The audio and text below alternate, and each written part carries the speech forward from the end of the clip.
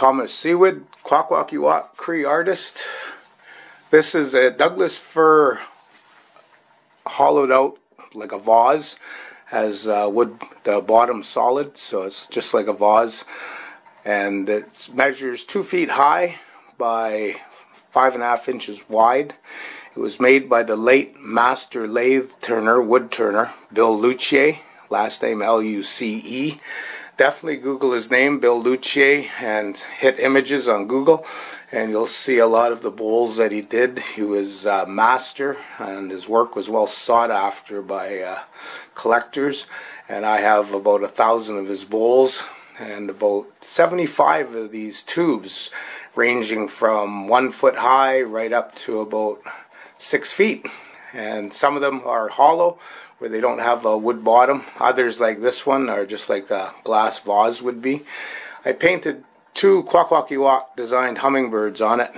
It's a commissioned piece, and the person that asked me to do this, they wanted red flowers instead of cherry blossoms like I usually do. But I also do camas flowers with the hummingbirds. But it's a beautiful vase. I would recommend putting the florist sponge inside and picking up some imitation cherry blossoms. You can order online some high-end ones or other flowers like the red ones I painted, and put it in there. And this one was definitely going to be a conversation piece in their home. They've ordered 3 bowls off me altogether. I delivered another one, and this one will be going off hopefully in the next couple of days, but I just thought I'd show it to you, and I'll zoom in a bit just so you can see the hummingbirds a little better.